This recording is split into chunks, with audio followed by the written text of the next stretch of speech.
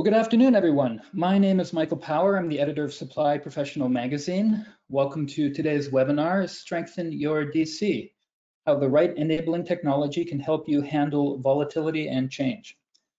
We're joined today by Peter Zielinski, Senior Supply Chain Consultant, Bertrand Martel, Canadian Country Manager at Barcoding Canada, and Roch Guilbeault,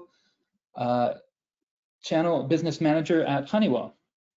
For today's webinar, we'll aim for between 45 minutes to an hour. If you have any questions, please type them into your question box in your control panel, and we will endeavor to answer them at the end of the webinar. So with that, I'd like to turn things over to Peter. Thank you. Well, we'll give you a few faces to go along with the names. My name is Peter Zielinski. I'm the Senior Supply Chain Consultant at Barcoding. I'd like to talk a little bit about the joy of what's happening around our current environment, both within the DC and in the general world. I'm sure you recognize the illustration of COVID-19 on the first slide. The ongoing pandemic is a backdrop to our conversations for today. We've all passed the panic buying stage of the pandemic, and we're currently experiencing the joys of working from home and adjusting to the emerging normal and the 90% economy. As we are working on deconfinement and coming out, we're all adapting to the health and safety aspects, both in our everyday activities and in the work environment. Supply and demand have been increasingly volatile across Canada. In the DC and the warehouse, worker safety concerns have led to a greater awareness of how closely and how often people interact with each other and with the environment. So we're adapting. We're adding physical barriers between workstations, more frequent sanitizing of surfaces. We're putting physical distancing markers on the floor and assembly areas. And there's an increased focus on worker and customer well-being. Contactless transactions, otherwise known as reducing the touches, are required to reduce the opportunity for contagion to spread. The impacts of COVID-19 have affected revenues, costs, and activity across all industries, from the impacts of stay-at-home, delays in shipments, order cancellations, demand spikes, and drops. But it's interesting. What we're seeing as a result of this black swan event is that the supply chain has been stress tested. Portions of it are in disarray and trying to recover, but this has led to an acceleration of all the trends in the supply chain that have been going on for the past few years, as companies focus on improving their flexibility, robustness, and resilience in these highly adaptive times. So if you were taking a look at a media discussion of supply chain and virus over the past few years, you notice that it starts off at about 0 and then suddenly spikes at the start of this year. The supply chain, or rather the supply system, however, is not broken, but the bullwhip effects caused by the initial confinement are still resonating. The impacts on businesses have been profound. We're still talking now about the 90% economy. At the end of 2019, we were going strong and expecting a bumper crop year. Health and safety concerns still dominate, and every interaction or potential interaction, this changes the customer experience at all levels. We've got the same concerns at home and at work, but with different levels of risk and different risk factors. The impact of these changes in consumer behavior have rippled up and down the various supply systems, stress testing them. And you'll probably notice that the food supply system saw the greatest impacts. I think it was described as a 7 days of back-to-back Thanksgivings in that first week as people started to stock up. And immediately after that, we had the restaurant and hospitality industry pretty much drying up. We experienced a lot of supply chain issues of too much food in the wrong places. Just a quick highlight on that, I just came off of the GS1 Connect conference, and they were talking about the fact that we do not have interoperable food systems. The retail supply chain and the food service supply chains are not set up with the same standards for labeling, packaging, and product information. And that makes them they just don't interoperate very well. The retail food chain is fully digitized using GS1 standards, and the food service chain is not. And that's just one of the things that they can work on to improve. So if we take a look kind of across Canada, I'm going to show you a slide from the Canadian airports showing the impact of COVID-19 on their operations as of May. If you'll notice, total employments are down drastically. Passenger traffic is, of course, down drastically. Operating revenues are down by $2.2 billion, and yet operating expenses are increasing. This is kind of a typical experience for all non-essential businesses.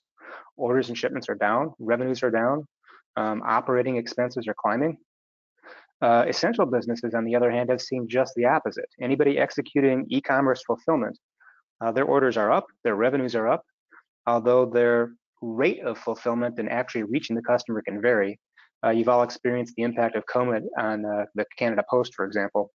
Parcels can be delayed by days, if not weeks right now. But due to COVID, operating expenses are still climbing at a higher rate than expected, even as revenues increase for those essential businesses. Again, Walmart, Amazon are prime examples of people benefiting from the economic impact of COVID because they were prepared to switch to e-commerce and fulfill that. So needless to say, we are in highly adaptive times. Deconfinement is bringing us into a new emerging normal. And my question to you as an audience is, how are you adapting? Is your business robust enough to weather those changes? Is it resilient enough to rebound and capitalize on those new opportunities? Peter, this is Rock. Can you explain to us why the cost of operations are going up even if the rate of business is not or is going down? Sure. Just getting your workforce ready for COVID is adding an increase in just PPE, personal protective equipment and adaptations there. But that's kind of a baseline expense. What's happening due to the surge is companies are throwing more bodies at more business that's happening faster and changing more rapidly. And as a result, they're making more mistakes and more errors. They're getting a lot more business, but they're not doing it as efficiently as they could be.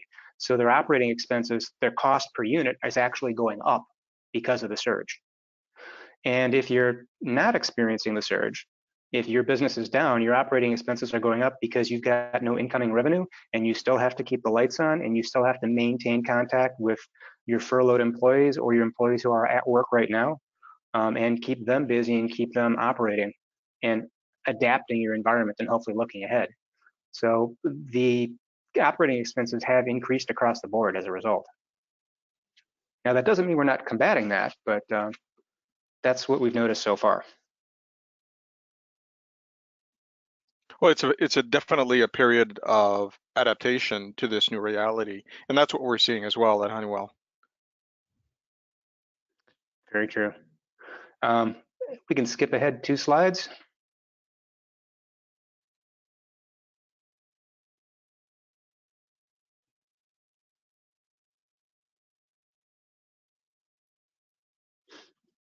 Again, the phrase I like applying here is highly adaptive times. I'd prefer that to a black swan event, for example. Things that we're seeing in these highly adaptive times, we're talking already about the volatility, the uncertainty, the complexity, the ambiguity of what's going on, otherwise known as VUCA. We've stress tested the supply chain. A lot of things have changed as far as the customer experience is concerned. Customers and retailers want a contactless experience. They want to reduce the number of touches, and they're opting for buy online, pick up in store, shopping and delivery services like Instacart, or buying online and shipping to home. Fulfillment is shifting from e-commerce and the DC to sometimes in-store fulfillment. And we see this stabilizing as time goes on, not rolling back. Over time, we've seen an increase in e-commerce and in-store fulfillment and on-demand purchasing. This just accelerated during COVID because everybody was at home and no one could get out to go shopping. So the best thing to do is get used to getting online. And people that previously had not been candidates for buying online suddenly were. And as they get used to it, they're going to start to expect it and things will shift. Health and safety concerns have been creating new requirements for social distancing in the workplace, and a lack of demand and supply visibility, which was always there, has increased because all forecasts are wrong. What I mean by that is most forecasts are designed around historical data. Most DCs, most supply chains have what we call one up, one down visibility. They've got visibility to their immediate suppliers, and they've got visibility to their immediate customers based upon historical orders. Well, with a black swan event, all of your order information becomes completely irrelevant. And being able to see demand only in terms of orders means that you can't see demand at the shelf. And being able to see supply only from your immediate suppliers means you can't see where their supply chain is at. You have no visibility on product coming into the supply chain and heading your way. So you can't respond to it, you can't react to it, and it blows any chance of being resilient. COVID is definitely exposing all of the weaknesses in that supply chain. DCs are starting to adapt to smaller and more frequent orders. And because of that, poor visibility within the warehouse has a higher impact because it leads to phantom inventory. You see the product when it's in stock until you go actually looking for it to ship it. And then because you don't have good visibility over your operations, that order may have been picked and allocated for someone else at the time that you were looking to allocate that order to a different order. So overall, what we're seeing is not so much a change in the direction of technology and digitalization, but rather an acceleration of all of these current trends. Right now, we're seeing in real time how businesses respond as we undergo deconfinement. As the curve flattens in some regions, we're seeing staggered deconfinement and businesses coming back online. And businesses that thrive under these highly adaptive times exhibit flexibility, robustness, and resilience. What we're seeing is the emergence of highly creative people and companies is really what we're seeing. And some of the solutions that they come up with are quite unique and original. So it's interesting to see how companies and people react. Very true, very true. Now stores are reopening, consumers are returning, and the health and safety concerns are at the forefront. Stores are setting hours aside for seniors and other at-risk shoppers. We've seen plexiglass shields at the checkout to enable physical distancing. And we've seen stickers on the floor that not only direct traffic, but allow shoppers, consumers to stay separated. We're seeing a lot of things that within the DC that are very similar, implementing those same types of adaptations for the health and safety of their workers. One interesting thing that's happened due to COVID and due to all of the online shopping and the differences in supply and demand is that goods available is now more important than the brand. It's not so much that it's gold medal flour, it just happens to have flour on the shelf. You're going to pick what's available as opposed to waiting around for a brand. We're seeing businesses actually reduce the number of SKUs so that they can keep product on the shelf to satisfy their customers, even though they don't have the same variety that they used to have. Thanks to the Amazon effect, customers want more visibility on their product and faster availability of the product, whether it's online or in store. Again, those e-commerce trends have accelerated and more ordering is happening online and via apps. Some stores, some enterprises are actually using the app in store to place your order so that they can package it and have it ready for you at the checkout. And thanks to Amazon, the expectations for 2-day shipping has now turned into next-day shipping. And it's expected to become same-day shipping as we return to that new emerging normal once the postal services start coming back online and get fully operational. This is putting even more stress on DCs as shipments switch from parcels to pallets. They're looking for automation to add resilience and workforce flexibility. And they're adding things like, elevated temperature monitoring into the process. So how can the right technology help you handle volatility and change? Well, one thing to think about is adding operational intelligence to your operation. A little redundancy there.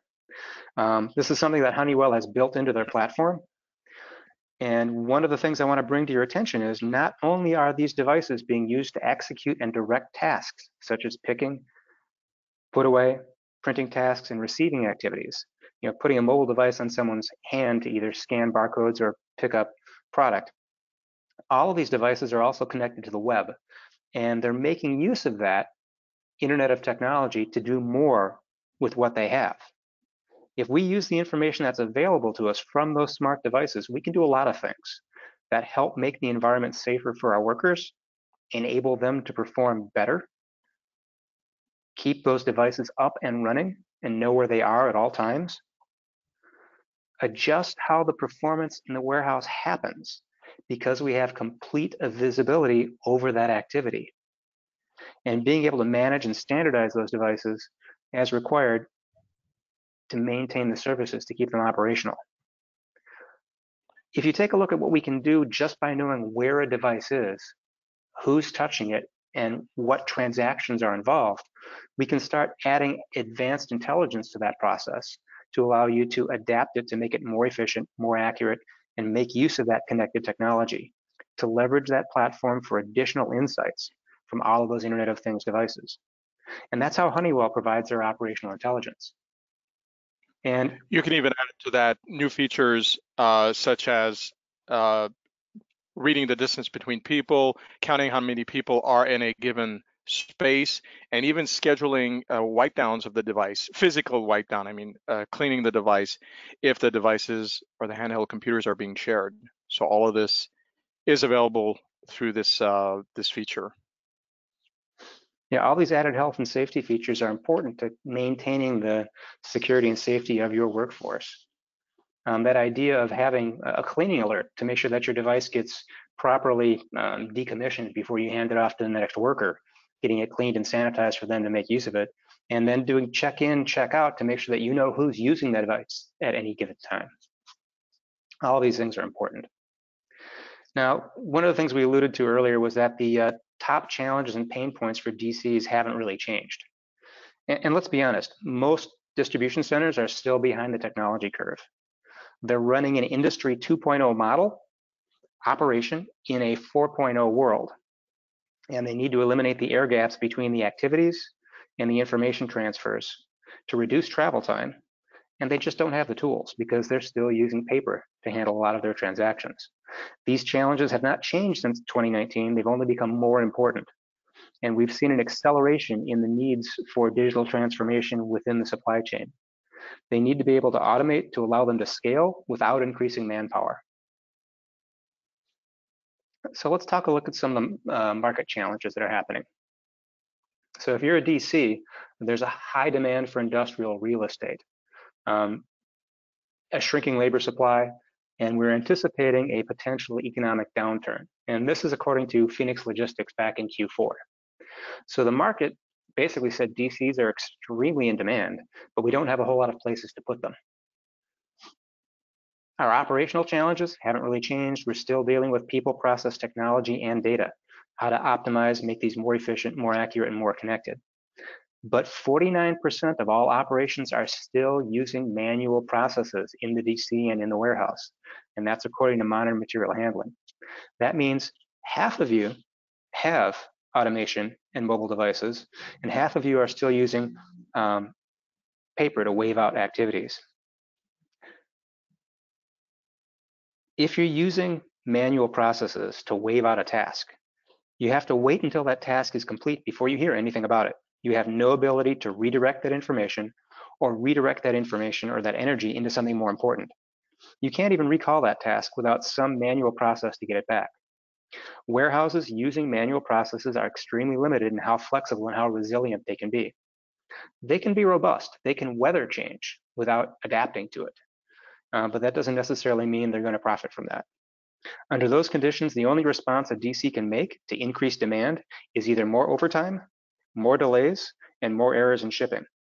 Temp workers often compound the problem, requiring additional training when resources are already stretched thin. Peter Bertrand speaking. We see in distribution centers, potentially half of the operations automated. Do you have some statistics on, the number of distribution centers that are really fully automated and optimized? That can be a loaded question because your automation can be anything from putting mobile devices in people's hands so that they get directed tasks to full-on automated storage and retrieval systems and goods to people. What we do have some data around is given what their operations are. How many of them are using current technology versus how many are using outdated or legacy technology. Okay, because what we're seeing is, you had the first wave of automation with, regular handheld, and what we see is, potentially to increase productivity by using other means like voice picking or RFID. So what we see in DC is potential use of different technologies to try to arrive to that, ideal full automation. This is true. I want to bring up a couple of different terms here that may or may not be familiar to the audience. A warehouse execution system versus a warehouse management system. That warehouse execution system includes things like automated storage and retrieval systems, robots, automation, conveyor systems, and that sort of thing. And what we formally think about as a warehouse management system is primarily a person or a people-oriented environment where people are picking, putting away, and handling materials. So these two things often work in conjunction, where certain tasks are pushed off to the warehouse management system, while others are automated by the warehouse execution systems. And it all depends on what optimizes things for that particular operation. Looking at the mobile devices and the warehouse management systems, a lot of them are run using rugged mobilized computers. Current technology use back in 2019, half of them were being run using consumer grade devices. And the operating systems that were being supported were, roughly half Windows, a third Android, and the remainder in iOS. And there's a challenge here in that Windows operating systems for mobile devices are essentially going offline as of 2020. They've reached their end of life. They are no longer going to be supported, and systems are slowly converting over as they reach end of life to Android, because that platform allows them a lot more functionality and a lot more adaptability. We're seeing a complete flip. If you take a look inside that orange rectangle I've got up there, for 2020, we anticipate those numbers to completely flip, where Android is now 51% or more, and Windows operating systems kind of start to drop off. And again, the reason for that is that end of life issue. But there are some huge bonuses to switching over to Android. A lot of those Windows platforms were supporting TE environments, your standard green screen. They're very linear in mind, they're not very adaptive, and they're single function. Follow this, do that, scan this, go to the next task. With an Android-based operating system, you can get the same type of multi-functionality that you're getting out of a smartphone, so that you've got more capabilities to do more things with less technology investment. They can use those hands-free devices for visual and voice-directed work. And they can improve the user experience with features like push to talk. And they can also add those operational intelligence features that simply were not available on the older platforms. Another thing that's important about this is those 50% that don't have any mobility whatsoever, they now get to leapfrog over the legacy systems and jump directly to Android and take advantage of all of those current features and deploy the same apps on all of their Android devices using Honeywell's Mobility Edge, regardless of form factor. So in the past, every form factor, whether it was a tablet or a mobile device or a handheld, the experience had to be shaped for that specific device. And now you can actually deploy the same app to all levels of that device, regardless of form factor, because they're all running on the same Android platform. So now you can put an app with a mobile device in someone's hand. You can put that same app as a wearable to optimize a picking operation. You can take that same app and put it onto a fork truck in a tablet mode so that they can be hands-free and look up and pay attention to what they're doing and not have to focus as much on something that's in their hands while they're driving. So a lot of interesting things that have happened around migration in the past year and going forward into 2020.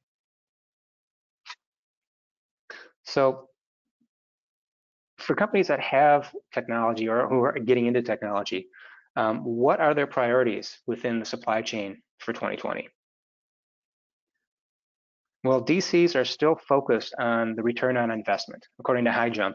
Operational savings, profits and revenue, order accuracy, cost per unit, customer experience, all of those things are still a strong focus. And this hasn't changed much over the past 10 years. But their immediate priorities for 2020, their top three, are supply chain planning, sourcing and procurement, and innovation. And they're focused on those three things in a very interesting way. They're looking at improving the process and adopting more and more best practices, and they're looking at implementing new technologies and capabilities to make better use of their people and better use of their data across the enterprise. You're seeing this in the DC. You're seeing this within the warehouse and manufacturing. You're seeing it across the entire enterprise. Within the supply chain, in order to get into Industry 4.0 and take advantage of that, you really do need to update your technology.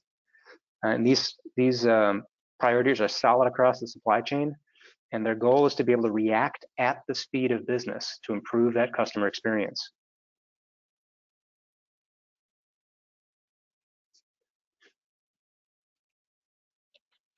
So kind of as we move forward, let's talk about some of the top features of a successful DC. What makes them flexible, robust, and resilient? Well, let's talk about those three terms for a moment so we know what we're referring to. Being flexible means that you can modify your current directions and adapt to change. Being robust means you can endure change without adapting. That's possible with a large enterprise that's mission critical. But if they want to be resilient, they need to be able to survive despite the great impact of change, such as this black swan event from COVID-19. The top features of a successful DC haven't really changed. Adopting the right technology enables DC operations to be more efficient, more accurate, and more connected. But more and more functionality and capability is being brought to the mobility edge where work happens. Successful DCs are more flexible, remain to be robust, and they're more resilient as a result. And those key distribution center trends right now, even under COVID, are worker well-being, technological transformation, increasing transparency and visibility, and a strong support for e-commerce. According to Tuesday's keynote speech at the GS1 Connect Digital Edition this week, organizations that had the strongest culture of safety and healthcare saw less impact due to COVID-19 because they took care of their employees and their customers, and they extended that culture. Resilience has a huge culture component. Having the technology to support those operations is also important. But they do a couple of things across the board as a successful DC using these trends and following these trends. One thing they have is visibility to the order from the initial entry through the acceptance by the customer. That requires a lot of transparency and visibility. They're using their technology and their workers to do efficient receipt of expected orders and customer returns. And they're directing put away and automating their cross-dock capability. And they're making use of mobile devices for accurate and efficient fulfillment. And they have a well-trained, well-connected, and empowered workforce that is focused on continuous improvement. And a lot of this is possible because of the pillars that their DC is built on. A modern DC is making use of the cloud. Cloud-based operations enables a level of connection that's required to manage and optimize fulfillment at the edge closest to the customer, so that not only is the customer experience optimized, but the fulfillment can be handled in an efficient and cost-effective manner.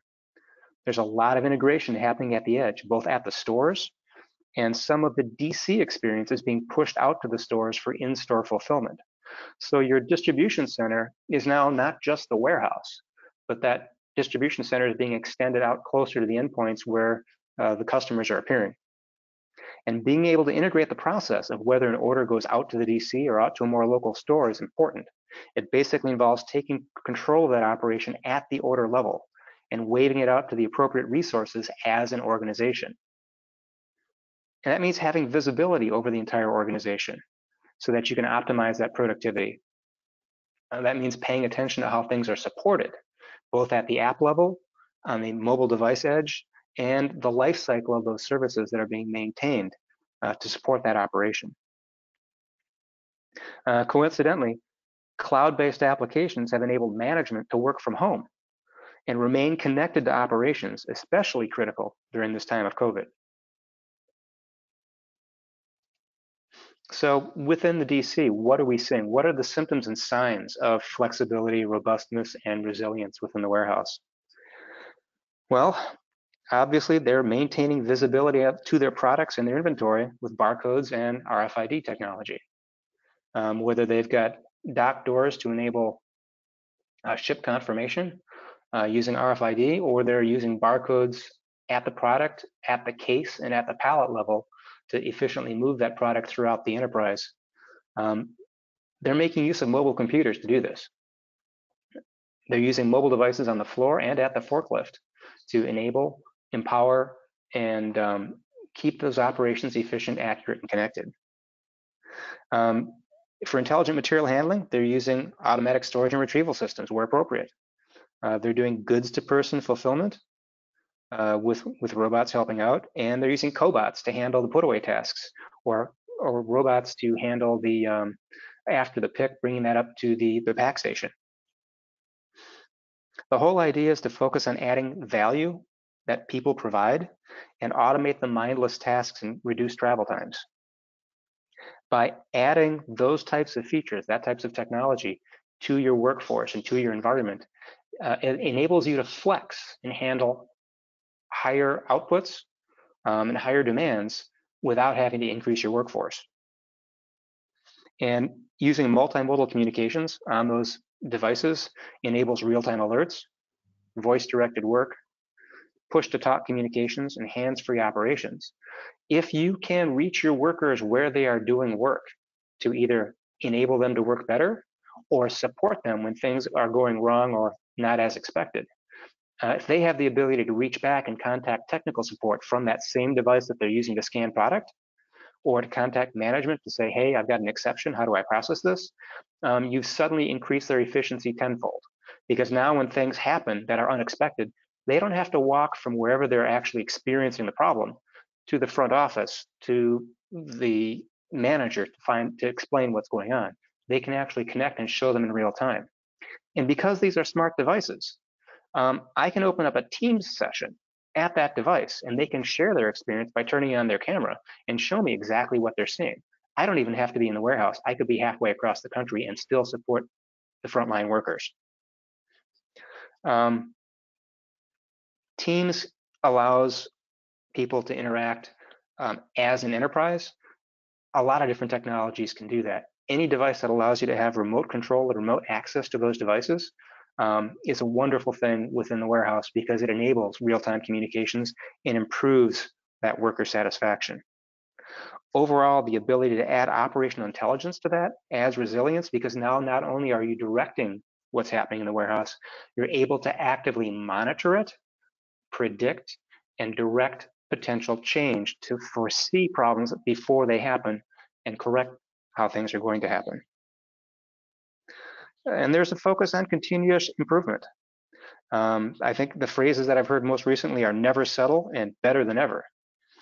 This means pushing the approaches to accuracy and efficiency down to the worker level so that they're always looking for ways of doing their job better.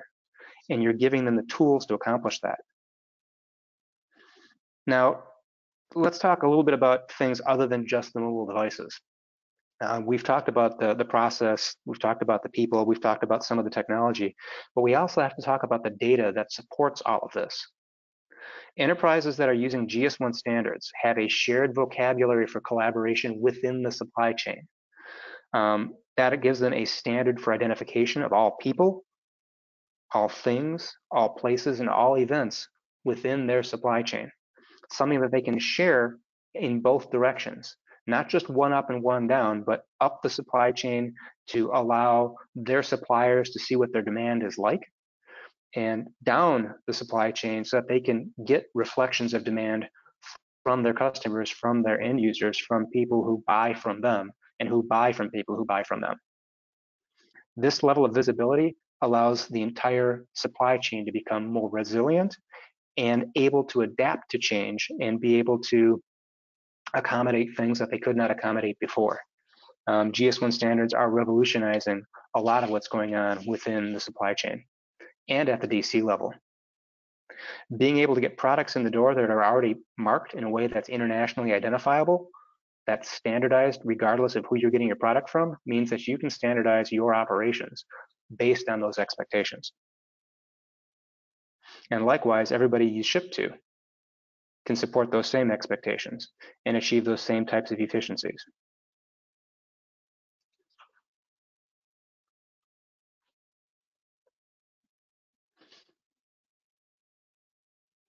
So let's talk a little bit about that operational intelligence.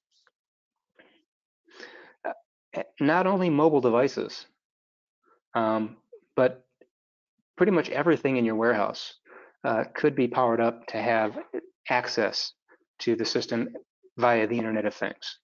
Your fork trucks, your equipment, all of the automation that you have in your warehouse is probably connected to the web in some way, manner, or shape, or form.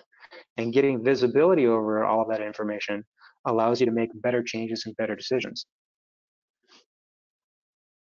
Having visibility to all of those transactions and how they're happening allows you to learn from what's going on and learn how to do it better and give you actual data to make continuous improvement changes. I've got customers who, shall we say, sometimes change is good, but sometimes it's change just for the sake of change. If you've got data, you can actually support a Six Sigma operation that says, this is what the baseline was, this is the change that we induced, and this was the improvement that was shown based upon that change. If you don't have the data, you can't make improvements. You can only make changes. You don't know whether or not they're improvements because you don't have a baseline to compare them to. That's the supply chain geek getting up on his soapbox for today. I'll step back. Peter added something prior to this, talking about data that the device itself, with all its sensors, it actually captures and captivates passive data, which is for the most part never used, never transmitted, and is kept within the device. But using a tool like operational intelligence, you get access to that. As an example, you can use the device or operational intelligence to know how many times a device is dropped, how many times a device is thrown, which battery is getting weak that it needs to be replaced in a week, a month. And so there's also there's multitudes of data that you can reorganize and add algorithms to make predictive maintenance, predictive analysis, and improve your productivity by different means. So it's what the device is generating as far as passive data is very, very valuable. I'm going to one-up you on that one too, because what that device is generating as passive data allows us to look for stopgaps and errors within the operation. So if I am having trouble getting a response from my device as I'm tapping on a button, what is that caused by? Is that caused by my device being out of coverage? It's not in Wi-Fi? Is that being caused by the fact that there is a slowdown at the current switch that I'm connecting to via Wi-Fi? Is it a problem back at the the cloud server where they've had a recent surge in activity and they're trying to adapt to that particular surge? Where is this transaction being slowed down? At the end point, at the end user's point, I see the slowness, but what's it caused by? If I just report that, it's just an incident. But if you take a look at all the Internet of Things data behind that, taking that transaction all the way back to the ERP system, for example, you can actually tell from that incidental data where the problem is. And if you have visibility over that, you can actually start to resolve those problems in real time. Instead and you can do that also by, you can also do that by comparing trends from one particular site to another as well. Exactly. A lot of times technical support is more troubleshooting. It's like, well, if I can reproduce the problem, maybe I can figure out what it is.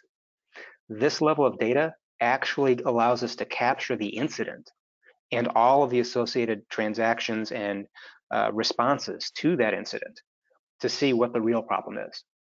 Without having access to that operational intelligence, you're left to just troubleshooting.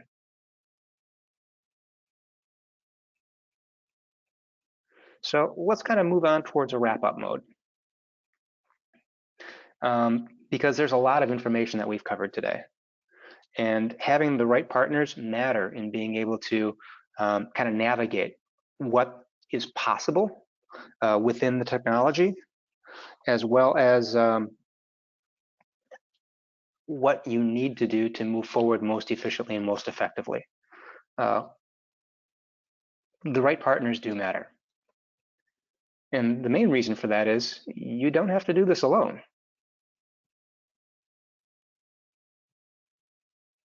The right partners help you understand where you are now, where you need or want to be, and the people, processes, technology, and data required to achieve that goal. They'll also help you manage how to manage that change from where you are now to where you want to be. And a good partner can help you collaborate with the stakeholders to clearly reflect what your current state is, clearly reflect what your goals are, and speak truth to the C-level. The right partners can match you with the right solution and give you the right options and allow you to do that cost-effective, return on investment analysis of if we go this way, it's going to cost X. If we go this way, the benefits are Y. And more importantly, we're also going to help you manage and deploy that solution, handling all of the updates, helping you manage that user experience, dealing with the joys of remote support and thin IT. One of my professors always said, when he was talking about technology, he said, if IT doesn't have to do everything, then IT can do anything. And that alludes to the fact that startups of new projects are extremely labor and IT intensive.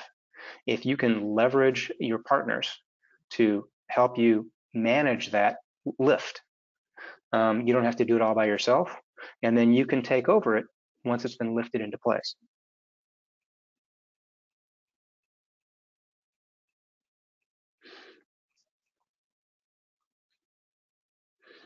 A quality, credible partner can help you provide access to experts that you might not otherwise have access to.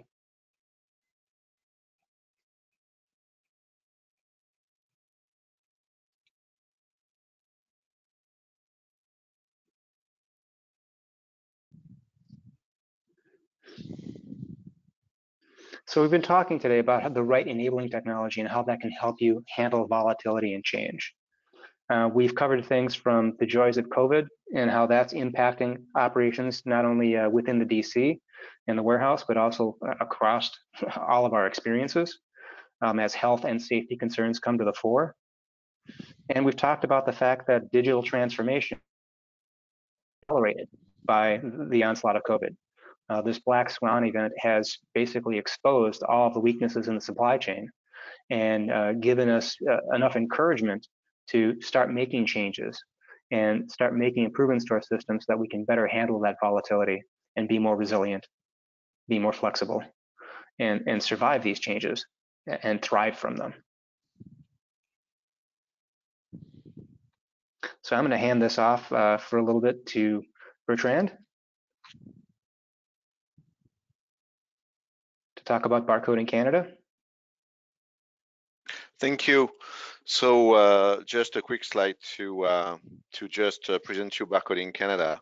And Barcoding Canada is part of Barcoding US, who has been in business for more than 28 years.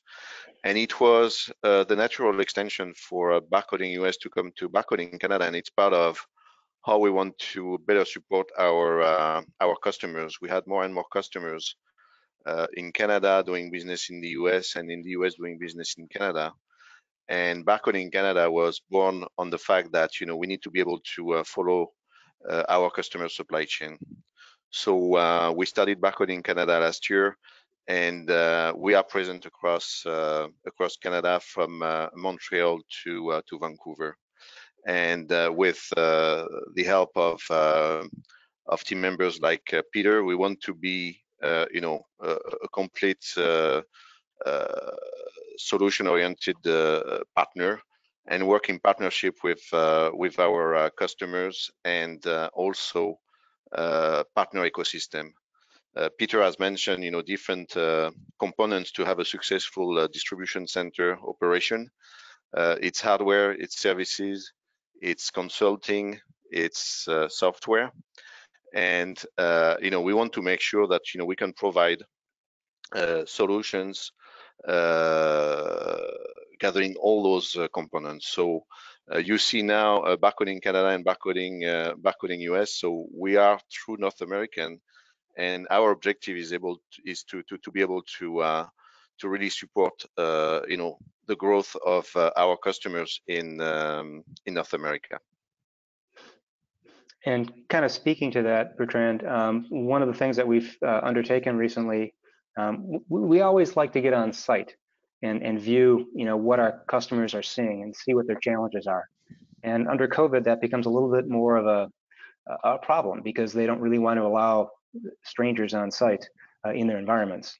Or in country. Or in country, for that matter, yeah. We've actually been able to do remote assessments using mobile devices and teams to do a collaborative walkthrough of what that environment is like and what opportunities are available to make improvement with the partners as well as the customer on site and it's been just a wonderful experience. I was actually kind of surprised at how smoothly it went. We were able to do an on-site assessment for a major distribution center out in the Midwest in about 2.5 hours of just on time, spending time using the phone and looking at things and asking questions back and forth. We didn't have to pay for flights. I didn't have to put on a bunny suit, no safety goggles and no safety shoes. And they had the least amount of impact to their environment because they didn't have to disturb their workers. Everybody was COVID secure. They were able to maintain social distancing and physical safety. And we were still able to see everything we needed to see within that environment to help them make concrete changes to what they're doing.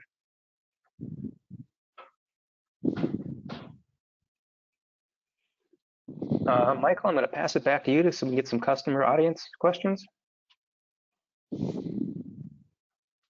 Okay, thank you, Peter. That was a lot of great information and certainly a timely topic. We do have a couple of questions that came in. I'll ask our panelists and leave it up to you to decide who's best suited to answer them.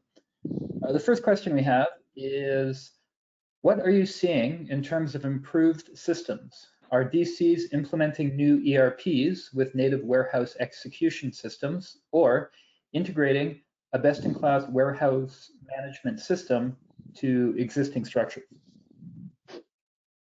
Oh, I'm going to try to keep my answer short because that can be a fairly deep topic. I would say what I've seen is that customers that are experiencing severe and extreme growth on the order of a 10 times scale are switching from whatever ERP system they're in to a more modern ERP that has warehouse execution and WMS features kind of built into it. They're stepping up from QuickBooks and jumping in with the big boys right off the bat. For existing systems, existing distribution centers, they're often going to a bolt-on because they can't afford the organizational change to effectively upgrade their ERP system and implement a new WMS. So they're doing it stepwise by adding warehouse management functions as a bolt-on to their existing system and maintaining close integration so that they get that real-time experience. That's what I've seen most recently. Okay, great, thank you. We've got another question here. Cloud apps and web-based apps can run on consumer-grade devices. Are the industrial devices still relevant?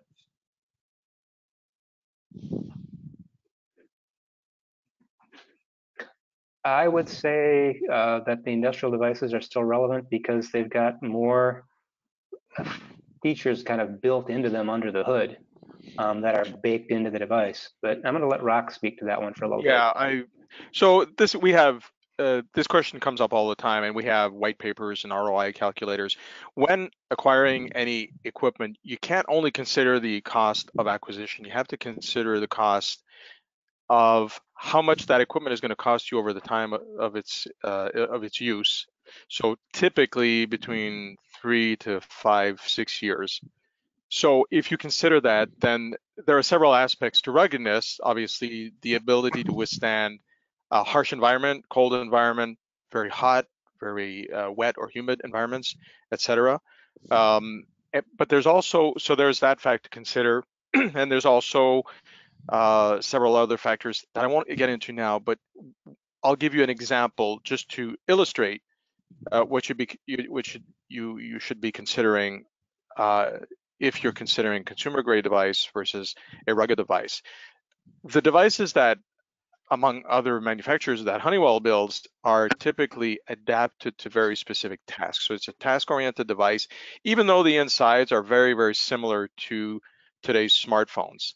You'll have, for example, you'll have peripherals such as barcode scanners integrated, and you'll have all kinds of tools like operational intelligence, like Smart Talk, that turns your device into a unified communication device. So you can use it as a regular phone transiting through your PBX. You can use it as a cellular, you can text, you can video conference, all this with your rugged device while you're in your own environment.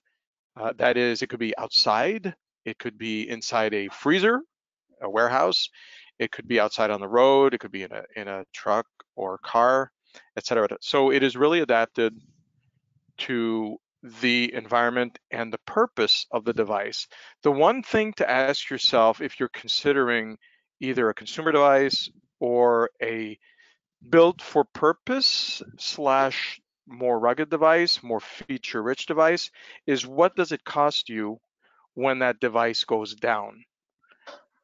What is that cost? So that'll give you an indication of how important is it that your device be running all the time. And I think that's the best way to assess if you should be taking and using a consumer grade device as opposed to a rugged device. And the last thing I'll say is for example, if I don't know, an iPhone cost the company $300 and a rugged device will cost you $1,200. So that's 4 times the cost. But what happens if that iPhone is dropped in a puddle of water, for example, while a person is performing their duties on the road?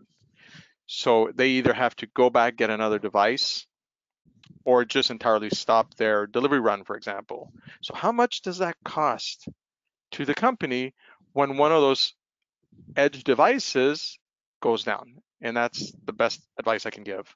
And in some cases, it won't be a rugged device that is needed, but in a lot of cases, it will be. And I've seen situations where a rugged device may not be needed, but the requirements of the enterprise are better served by a device that's a little bit more industrial. And the reason for that is, like you said, devices get broken, devices need repair, devices need to be expanded. I started off with 5, next year I need 10. Well, those next 5 consumer grade devices are not going to be identical to the first 5. You now are dealing with possibly a different OS, a different revision of that OS, possibly even different hardware completely. And it's going to respond differently. In some cases, it might be faster. In other cases, it may have additional features on there that you didn't realize you were paying for that are getting in the way of the experience.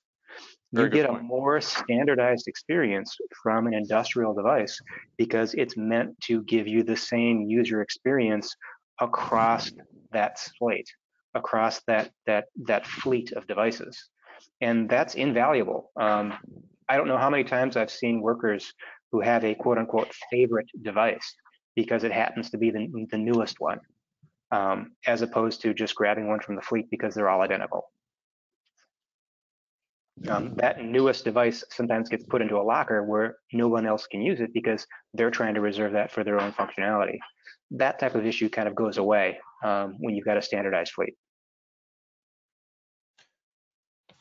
Okay, that's great. Thank you. That wraps up our questions. So I think at this point, I'd like to just say thank you to our panelists, Peter, Bertrand, and Rock, for sharing their time and expertise today. I'd also like to thank our audience for taking the time to listen in. You should all receive a recording of the webinar in your inboxes in the next day or two. If you don't, please let me know, and I'll make sure that you get one. You can reach out to me at michael@supplypro.ca. So with that, thanks again for listening, and have a great rest of your day, and stay safe and well. Thank you, everyone, from Barcoding and Barcoding Canada. Thank you from Honeywell.